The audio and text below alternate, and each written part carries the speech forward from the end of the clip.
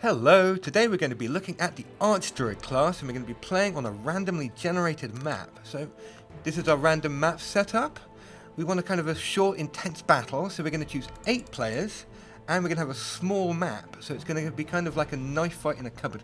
And to speed things up a bit, we're going to choose a battle scenario. So we start with a nice big army so we can get straight into the action. We've also got some advanced settings that we're going to have a look at, the geography of the place. Now, we're going to be playing with Draconians today, so we want a nice sort of dragon-friendly environment, which means lots of tropics. Temperate's good. No Arctic, don't want any snow. No Blighted, that's a goblin thing.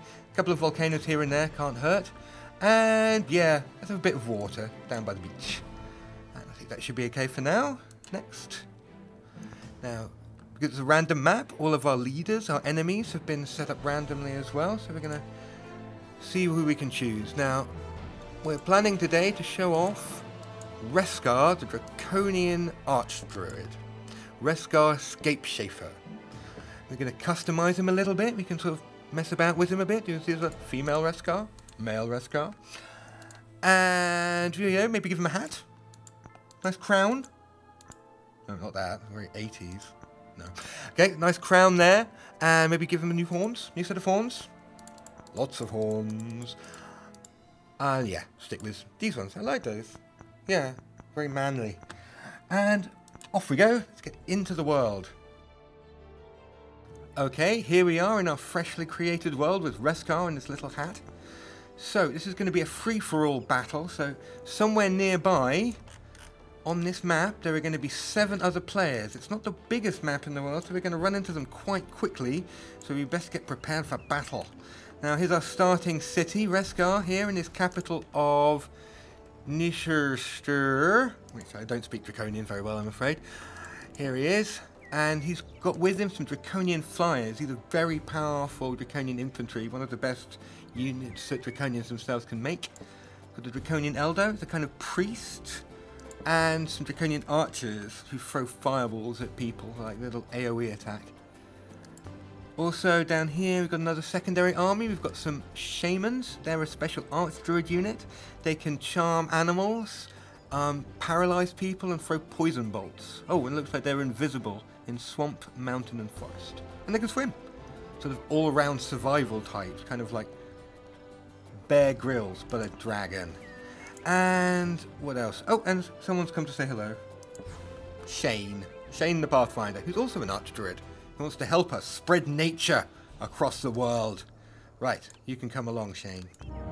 Okay, now, first things first, select production. So this is our city. Let's make some Draconian hatchlings. These are like a very basic Draconian units, very cheap, very quick. Babies, the Draconian babies that we're going to send into battle. But the good things about them is they evolve. If we can rank them up to gold, they will turn into a bigger, more powerful, grown-up Draconian. So, you know, it's a tough life for a Draconian, but, you know, if they grow up, then straight into the army. And what else? Also want to do some research. Now, Draconians and Archdruids, in fact, are big on summoning. So you can see here, one of the skills we can learn is Summon Eldritch Animal. That's a mid-tier summoning spell that will let us bring in new units to the battle. Eldritch, or sort of magical bat creatures, so I imagine things like, I think there's a gigantic poisonous pig we can summon. Yeah, let's get that. Gigantic poisonous pigs. And let's see what magic we start with. Ooh, we've already got one of the summon spells, Summon Wild Animal. Fertile Domain is quite useful economic spell. Our cities will grow faster. Sunburst, lets us blow people up on the world map. Always fun. And to begin with, in the tactical map, we can throw spears at people. Also nice. What have you got, Shane? Shane can also throw spears at people. And rust machines. Right, so here we are. So go exploring. Looks like there's a farm over here. The farm is guarded by some nymphs and a fairy. Yeah, well, I don't think we're really getting much of a match for our mighty Draconian forces. Auto combat. Splat. Thank you. And, ooh! A doggy. We've got a free dog. And some magical slimy shoes of merit. What do they do? Blight weakness and wetland walking and defense. Okay, so they make us tougher. But they also make us more vulnerable to poison damage. And we can walk through swamps more easily. Okay, I'll take it. And we've got a doggy. Our first of many in our army of animals. We'll call him Rover, and he can come with us. Right, keep going north, see what else we can find. Looks like we found some ancient ruins. Now, as you can see, we get different prizes from different structures. So hopefully, if we come over here, this ancient ruins, we can get something a bit better than some horrible mud-covered shoes. And Shane, you can make a little secondary army, so you can join together with this guy. What's his? What are you? Draconian Raptor. Dragons riding more dragons into battle. Excellent. And you can take a couple of shamans and a couple of flyers with you. Okay, and you guys stay here and guard the capital. Right, off we go. North. To glory. Ooh. I see an enemy. Or maybe, who is it? Quaska. Quaska Root Healer. Another Arcydruid. Arcydruid city around here. Let's have a look. Well, since she's, you know, our buddy in nature, we don't need to immediately declare war. Maybe we can sort of make peace with her? Maybe she can be our faithful ally. Taking on the world. So, yep, peace treaty. Send proposal. Have to wait till next turn for her to respond. And let's go to the next turn. Okay. Our first of our new draconian hatchlings is coming along. Make another one for now. And let's go up here. Into this ruins. Okay, now this is a special kind of battle. We can only bring the stack that stood on the ruins into battle. So poor Rover is going to have to wait outside. Okay, let's go in and see what we can do. Okay, Piggy, Doggy, and a Troll to battle. Okay, here we are. We're in some ancient ruins. And what are we gonna... There's our Ogre over there. Their Piggy. And it looks like Rover's got a little... One of Rover's buddies is over at the back there. Big hairy wolf thing. Right, now, since we're Arcydruids and friends with all of the animals and creatures, we have the ability Befriend Animal, which has a 55% chance of making us a new piggy pal.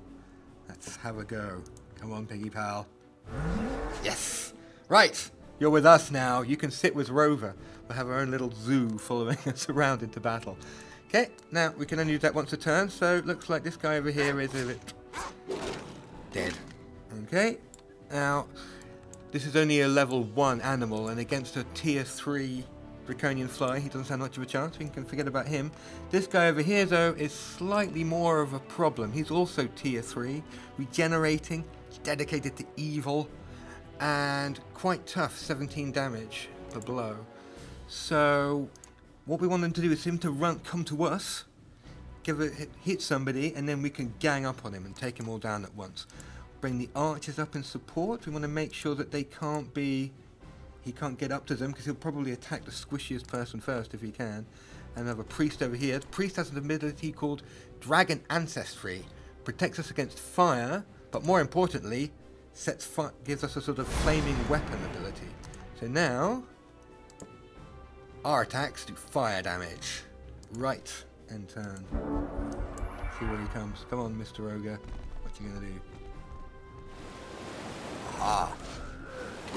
Come up to hit Reskar. Little does he know the terrible, terrible fate I have in store for him. First, come in and backstab him with our draconian infantry.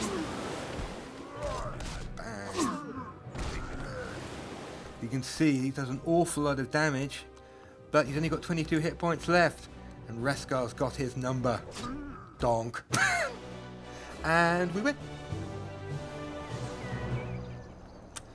Okay, another victory for the forces of nature. Here's Porky, he's with us now. He can hang out with Rover. And prizes. We get a human civic guard, which is a very low-level human unit. Melody of Oblivious Harmony. Gives us high morale. Okay, well, that's interesting. Let's have a look at that. Take that. Okay. Equip that. Oh, we just carry it with us. We don't even need to equip it. Okay. Oh, look. We have one happy Reskar.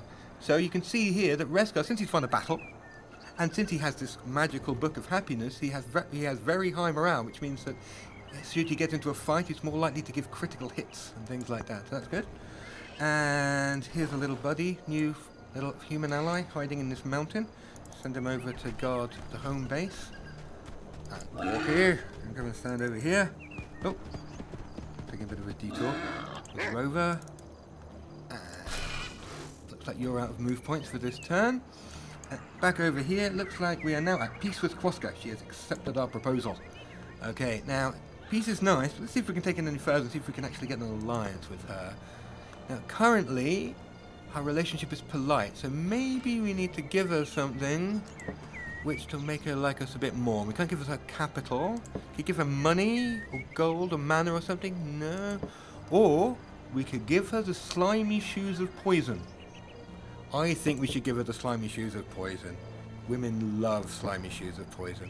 I know these things. And an alliance proposal. There you are. Send a proposal. Sure, that's going to go down like a house on fire. And Shane, what are you up to?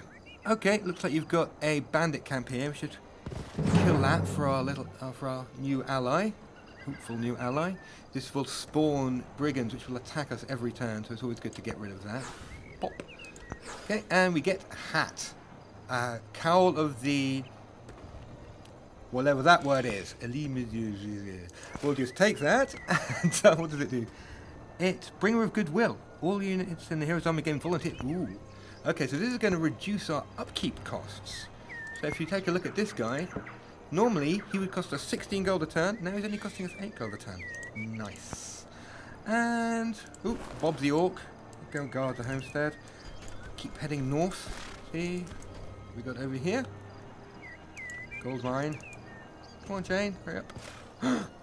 Units tremble in fear before me. They are trying to flee the battle. What are we going to do? Well, they are elves, and elves are very foresty, and I do like elves. On the other hand, I really dislike mercy. So we'll just choose no mercy, an act of evil, is what this little red sign means. Pop. And bye, guys.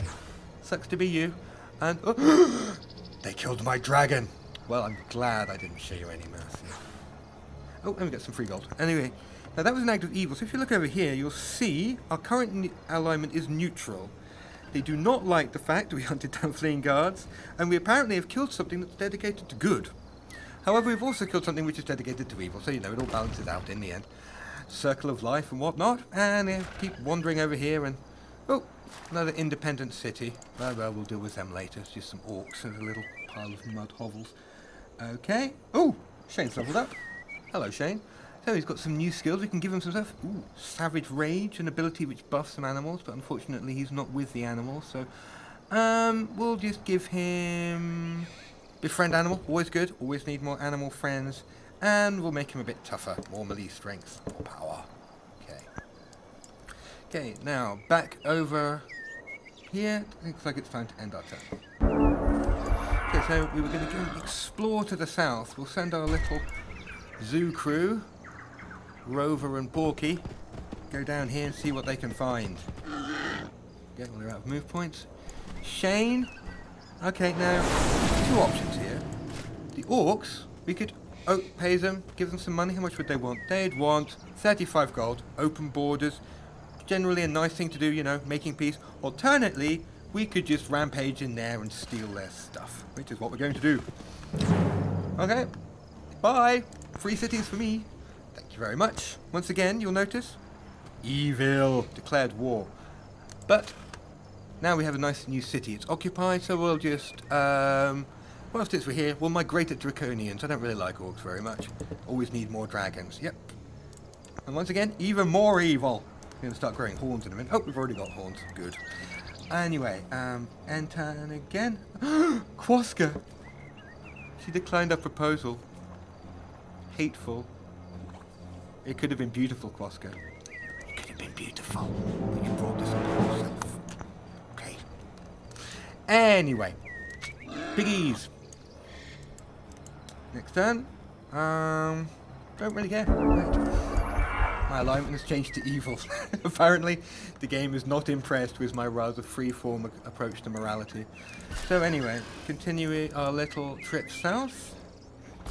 Looks like our little piggy buddies have hit a bit of a roadblock. As powerful as a pig and a wolf travelling together on a happy goodwill adventure are, they're not quite powerful enough to take on this small army building this gold mine. So they're going to need some support before they can break in there. And you guys are a little bit too far away, unless we can send the flyers. Flyers move pretty quick. Can you get there this time? Boop, boop, boop. Looks like it. Looks like you can just make it. no turn to attack. We can attack next turn. And over up here, we've got our new city.